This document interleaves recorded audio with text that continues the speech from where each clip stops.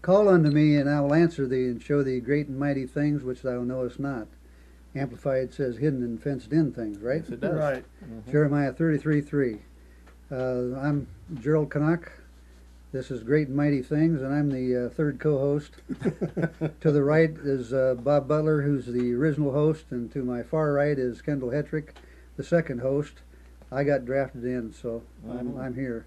We've been discussing so many things here, we kind of lose track, but we're talking about intimacy with the Godhead. That's the main topic. That's the main topic, but there's a lot of things involved within that. Always. And we stopped at last program at Romans 1, 3, and 4, talking about the resurrection from the dead according to the Spirit of holiness. Now I'm going to have Kendall read that out of the Amplified because that's really a eye-opener. The gospel regarding his Son, who as to the flesh, his human nature, was descended from David, and as to his divine nature, according to the Spirit of holiness, was openly designated the Son of God in power, in a striking, triumphant, and miraculous manner, by his resurrection from the dead, even Jesus Christ our Lord, the Messiah, the Anointed One. Amen. Boy, that says it. That's it, isn't it? Triumph. Woo, wow. In the natural, he was the son of David, but on his father's side. Yes, that's right. That's On right. his father's That's side. right. Spirit of holiness by the resurrection of the dead. Amen. Woo! Glory. In a Glory. decisive, triumphant, miraculous manner. I just had 3 rabbits from the back. Did you see that? Yeah. No, I'm sure they're there. Our director's back. She'll straighten these guys Yeah, out. there you go. Oh, golly. Well, any of that you want to highlight some more, or again, because the people out there, Well, get your VCR, however you're copying these programs, and copy them, because there's so much good stuff here. You're not going to get it and just sit and watch this once. You need to play it back to yourself and glean everything out of this series, because this series is probably, I shouldn't say probably, it is the most important part of being a Christian, is your intimacy with your Father God in heaven, Jesus and the Holy Ghost. None left out, because we dwell on Jesus a lot because he was the one that made a human flesh, and we can relate to him in a greater way probably than we can spirit beings. The Native Americans say you white people aren't spiritual at all. Well, they're more spiritual, but we're not void of that. And we become born again Christians, that spirit side of us becomes more prevalent than it ever did before we made Jesus Lord of our life. And like Kendall has said many times, don't just make him Savior. Don't stop there. Let him, encourage him to be your Lord. yes. And you have to part to play in that also. Yes, be obedient. Obedience is better than sacrifice. That's right. The only thing I would add is something that you had maybe talked about before, but without the resurrection of Jesus Christ, we would not have the intimacy that we have available to us now through that resurrection. He'd had to done it another way. Yeah, because of the holiness.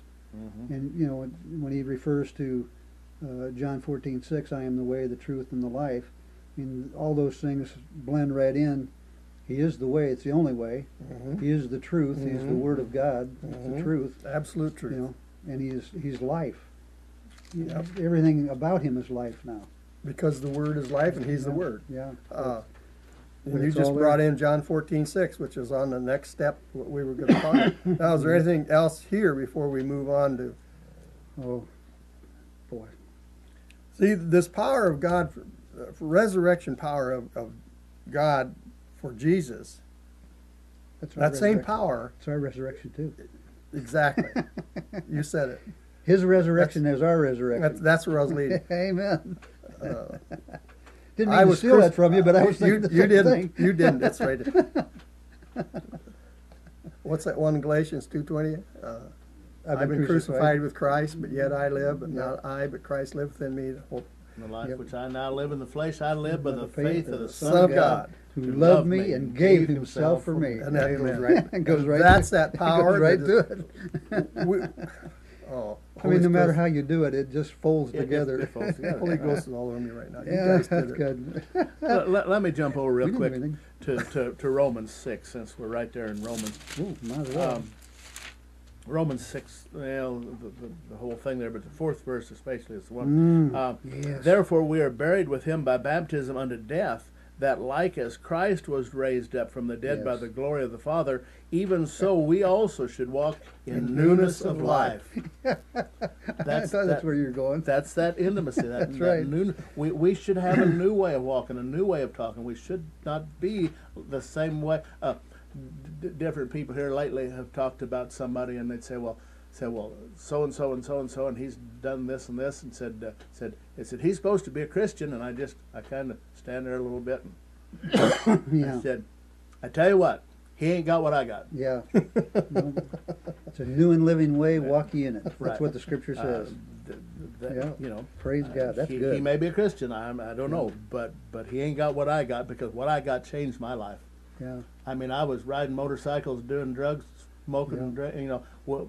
We said if it had burned, we'd smoke it, and if it had poured, we'd drink it. Yeah. And we swallowed some little round things that we probably shouldn't have too. But when I got saved, That changed. I changed. Yeah. The cigarettes went. It all changed. Verse 5. Read verse 5. Read verse 5. Read verse 5. Oh, yeah, Okay. that's good. For if we have been planted together in the likeness of his death, we shall also be in the likeness of his resurrection. You can't stop there. Read I another. gotta knowing this, that our old man is crucified with That's him, right. that the body of sin might be destroyed, Yes. that henceforth we should not serve sin. Now read it out of the That goes Amplified. right back to Galatians 2:20. That's right. Jerry said, Just get read it out of the Amplified. Jerry You said, gotta get it out read of the that. Amplified. That's so, good. So here we go. Remember, we're talking about intimacy with the Godhead. That's right. Amplified Bible, the 6th chapter of Romans, No, 5. Verse 5. 6th chapter. So, Okay. But the 5th verse. Let me go ahead and back up into 4. 4. Yeah, good. We were buried, therefore, with him by baptism into death, Yes. that just as Christ was raised from the dead by the glorious power of the Father, we too might habitually live and Yes. behave in newness of life. For if we have become one with him by sharing a death like his, we shall also be one with him in sharing his resurrection Yes. by a new life lived for God. Yes. We know that our old unrenewed self was nailed to the cross with him in order you, that Jesus. our body, which is the instrument of sin, might be made ineffective and inactive for evil, that we might no longer be slaves of sin. Yes. Hallelujah. No longer a slave. No Thank you, longer a Lord. slave. Thank you, Lord. Well, that ties right back into one of the subjects we talked about several, well, time flies when you're having fun. Yeah. Spirit, soul, and body is so important to this. Well, everything we've talked about in times past is relevant to this. But- Everything. Yeah, everything. Yeah. What did God say about revelation, knowledge of His truth? Everything. It's Praise all. God. He said, I'm the way, the truth, and the life. Mhm. And God told me one time, He says, I'm the beginning and the end, and I'm everything in between. Yeah. Uh, That's right. He's the author and finisher of our faith. author and So finisher of that's the the faith. beginning and the end. Beginning and the end. Yes. Everything in And between. everything in between. Okay. Praise God. We just did this. I got a note here, but well, we're not there yet. I am the way, the truth. No man comes to the Father but by me. The only way you can do this is to be born again. That's right. The only way you can enter this covenant that God created for us to restore the intimacy with Him is to be born again or accept Jesus, another way of saying it, accept Jesus Christ as your own personal Savior and Lord. Yes. And make Him Lord. Don't just Yes. stop with Savior. He's got to be Lord. He's He's got got to be You Lord. gotta be. And that's the only way you will develop an intimacy in your life with the Godhead. That's right. Starting out with Jesus, because Jesus is the human part of Godhead for us to connect to easily. Not only, I said easily, because we can relate to Jesus. Jesus walked on this earth as a human being, the same That's as we're right. walking. That's right. He still had to eat and sleep and do all the things in the natural that we do to live in this flesh body we're in, but it goes far beyond that. Yes. And that's the reason for talking about this intimacy thing. Goodness. Uh, Whew. Glory. why don't you lead somebody that's watching us right now that's saying, "Oh, you guys are nuts," but yeah, we're nuts for Jesus. Lead them through the salvation prayer, and when you do this, call somebody that you know is a Christian and tell them what you're going to do, what you just did, because he's going to. Kendall likes to do it. He's an evangelist at heart. Yes. He's been on the streets. He's seen it all, done it all, and the best guy to witness to you is a guy that's been there. Yep. I've always said that the best guy to set a drug addict free is a guy that's been set free from it. Yep. I've never been blessed that way, thank God. No, me neither. It's not a blessing. I've prayed for a lot of them, but Yeah, well, I have too, but okay, go for it. Just pray with me. Heavenly Father, I thank you Heavenly that you Father, sent Jesus Thank you sent Jesus. to pay the penalty for my sin. Pay the penalty for my sin. I want to change. I want to change. I want to live this new life that they're talking I about. want to live this new life they're talking about. So, Father, So, I repent of my I sin. repent of sin. I ask you to come I into ask you my life by your Spirit, Into my life by your Spirit. and I thank you for that. And I thank you for that. Father, Father, when you show me something to do in the future, you show me something. I'll listen to you. I'll listen to you. I'll read your word, I'll read your word. and I'll believe what it says. I'll believe what it says. And I'll find a place where people believe your word, and I'll hook up with them yes. And I'll hook up so that I can grow. so that I can grow. And I thank you for that, Father. Thank In you for Jesus' name, In Jesus' name. amen. Amen. Praise God. There again, I would encourage you, at the end of the program, if you don't know whether there's a good church that's preaching the word, at the end of the program, the credits are there. You can get a hold of us and get in contact with us, and we'll get you hooked up with somebody that'll help you grow and that'll preach the word to you. Mm-hmm. Therefore, if any man be in Christ, he is a new creature. New creature. That's right. Old things are passed away, and behold, all things are become new. Amen. Now, I'm going to throw something out here that may shake up some people, but nevertheless, this scripture right here says, he is a new creature. You were created a spirit being by God in heaven before you ever made it to this earth. Yeah. Now, when you got here as a new creation, as a new creature, you fell into the sin nature that Adam and Eve created for us to live in before we accepted Jesus. Mm-hmm. You did that. So that creature you were then was separated from God. You did not have an intimacy with God. But when you went through that sinner's prayer and you accepted Jesus as your Savior and Lord, it says here, you have become a new creature, not a new creation. You were created once, and you spend that creation time either in heaven or hell. But I'm going to do it as a new creature in Christ Jesus. Mm-hmm. Amen. And that is important for you to realize that you're brand new. The things you used to do, you aren't going to want to do. Kendall has given testimony on this program time and time again about what he used to do that no longer enters his life. He doesn't do that. We can Amen. both share things in our lives that changed when we accepted Jesus Oh, yeah. as our Savior and made him Lord of our lives. And now, make him Lord of your life is an important step, and that's for your responsibility. What did he say in Romans? Be not conformed to this world, but be transformed by the renewing of your mind. That's Yes. making him Lord of your life. That's taking this intimacy with the Godhead, with Jesus, that you just had available to you, and making it grow up, making it progress. God is a God of progressive revelation knowledge, as Kendall and I have said for a long time, and that's True. that's what we're talking about. And now, Jesus has given you the way to do it, and if you've done that, get a hold of us. The credits are there. We have some little booklets that'll help you get started as a brand new creation or creature in your creation. Yeah. New species of being. New species. Done. New species of being. And Yes. I'm a firm believer that every church should have a class on discipleship for new people, Oh, yeah. because you need to get solid transitionatory justification. I had to say it. There you go. You have to have that to really get started and get a good foundation of what Christianity is really all about. It's not a religion. It's a way of living your life from here until Jesus comes and takes us out of here. And then we're just going to live even better. You'll never go from the child to the son or daughter. without it. Like Galatians 4, without it. That's right. Sure. You've That's got to right. grow. That's right. To be a, That's to be a right. son and daughter. Absolutely. Well, there again, in Colossians, Colossians 3, if you then be risen with Christ, seek those things which are above, not on things on the earth. Yep. Set your affection on those heavenly things. And it goes on like third and fourth, fifth verse to mortify therefore your members that All the bad things. all these bad things. You set apart the bad, you take on the good, and you work at it, and the Spirit of God on the inside of you will help Works you. with you. And He will take you from living your life to pleasing yourself to where you're living your life to please Him. Yes. I guarantee He will. If he could do it for me, and He did, He can do it for you. Amen. Me too. Me too. Amen. He's promised in this That's book right. that He'll do it.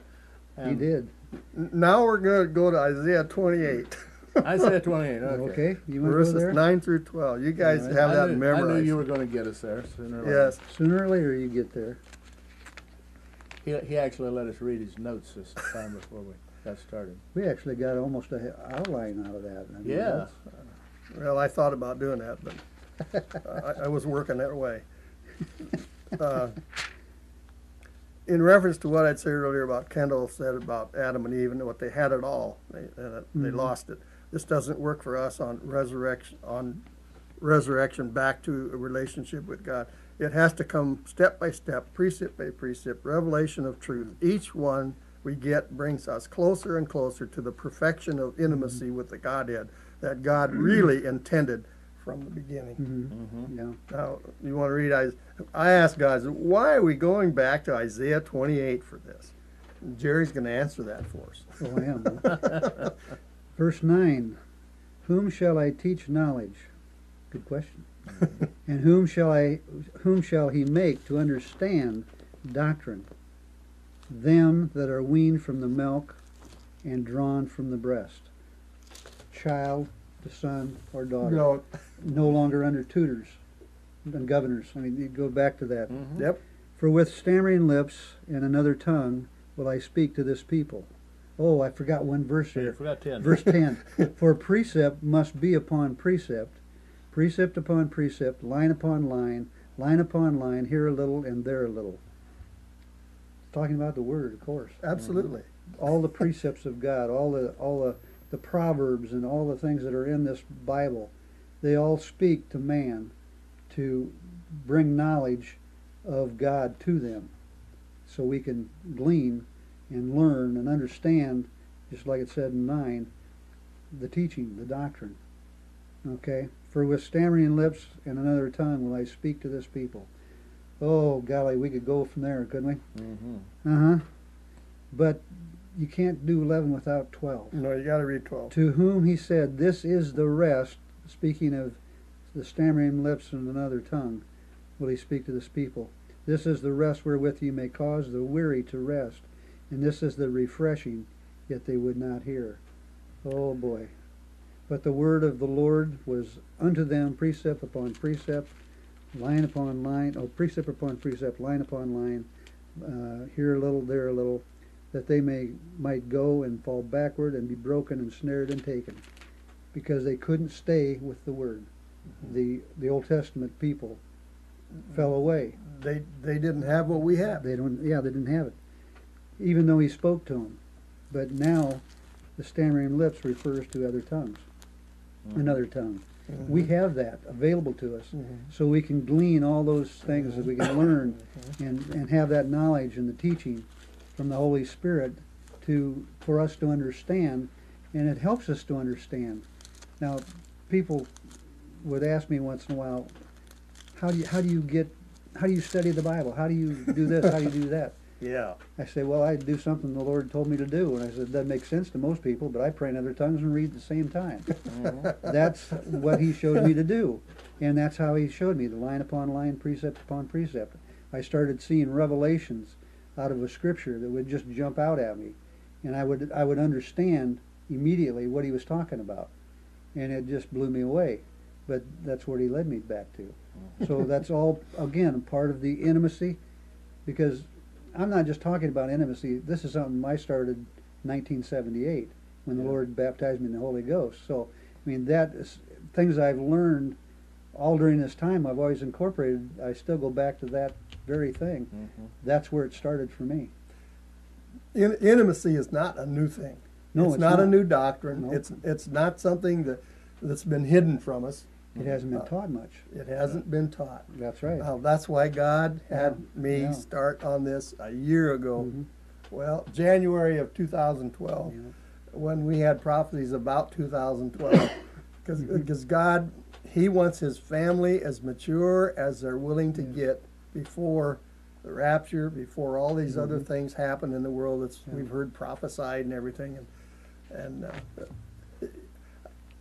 I've asked Him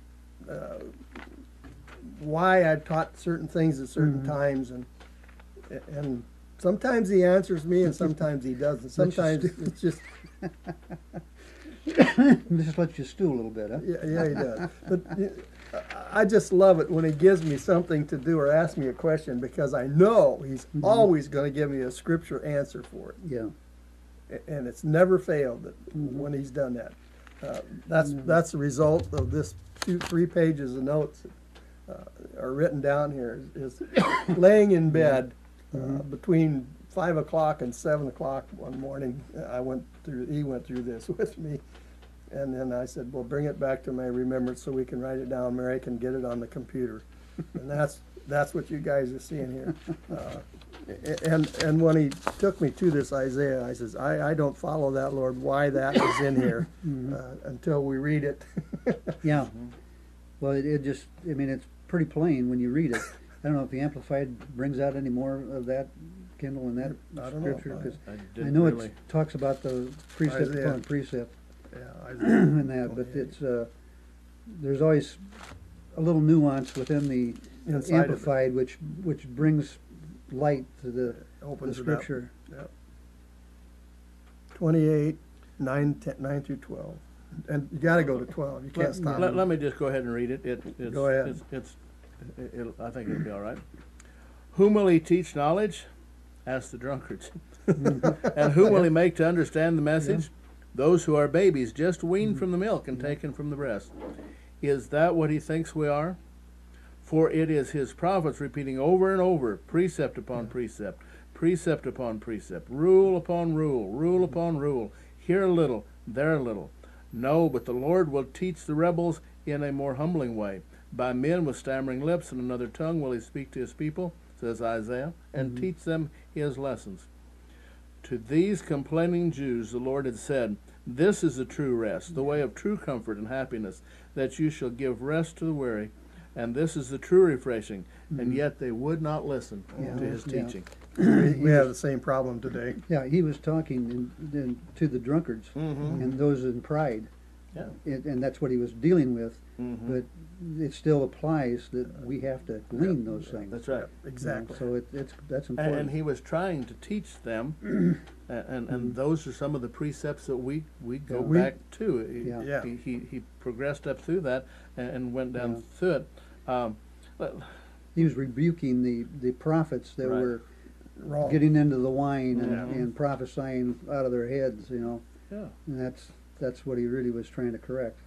They were erring in the vision and things, so bringing about the worst. Because of the history of all this, we have to work ourselves into it by doing what God told us to do to get that intimacy. And we're going to go to Philippians 3. Oh, I know This you're means going. that we have to seek out the truth and have it become part of us. Not just know it, but have part of us. Knowing is intimacy, but knowing isn't always understanding. So the understanding comes in the revelation knowledge of it. Working knowledge. Working knowledge. Well, it becomes your possession. That's right. The more of this we get, the more intimate we will become. And that's not the end, because I got another page. But Philippians 3, start in verse 8, and we want to go to 14 to start with, but especially look at verse 10 and 12. Yeah. Okay. Let me just go ahead and read it from the Amplified. Fire, go. Yeah, just get over do We'll that. get That's- over it, That's guys. good. Might as well That's do it. good. Yes, furthermore, I count everything as lost compared to the possession of the priceless privilege. the overwhelming preciousness, the surpassing worth and supreme advantage of knowing Christ Jesus my Lord, and progressively becoming more deeply and intimately acquainted with him, of perceiving and recognizing and understanding him more fully and clearly.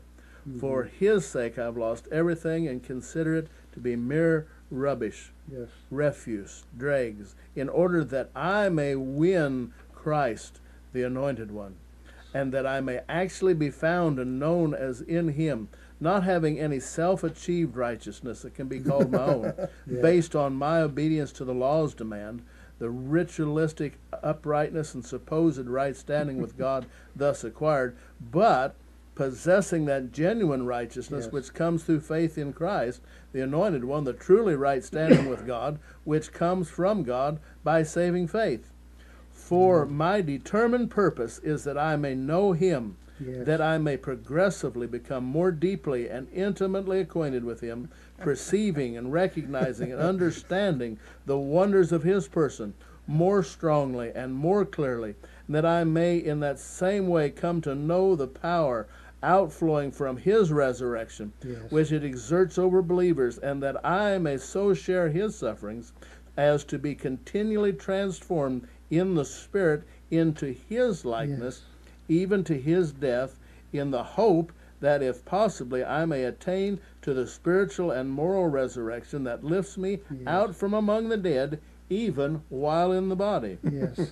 Not that I have now attained this ideal, or am already made perfect, but I press on to lay hold of and make my own that for which Christ Jesus the Messiah hath laid hold of me, and to make me his own.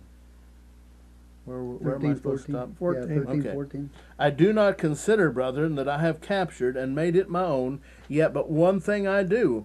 It is my one aspiration, forgetting what lies behind and straining forward to what lies ahead. I press on toward the goal to win the supreme and heavenly prize to which God in Christ Jesus is calling us upward. No, well, let's stop there. I want to go back. Let's talk about verse 10 and 12 again. We only got 3 minutes, guys. We'll never make Well, it. let's do that. We'll have to do that next time then. We can do this. Tune in to get to the next program, and you're going to get some good stuff. That's good stuff. Amen. Though. That just, is good. Just reading that just I mean, blows everything right into context and just encompasses everything we've talked about already. That's where we got a hold of what we got a hold of. We took God's this a good book God. and we read it and we believed it. When it says that I can do these things, I can do them. When it says that that's what's mine, it's what's mine. If it says that God is desiring to bring me to this place, I believe that's where he's desiring to bring me to, a place where I walk in everything that he's got for me. That's what I want to be. I want to be in his will all the time. Amen. Walk in power and authority. Right. Because of the resurrection of Jesus Christ. Especially at this time, because we're in a time, a war.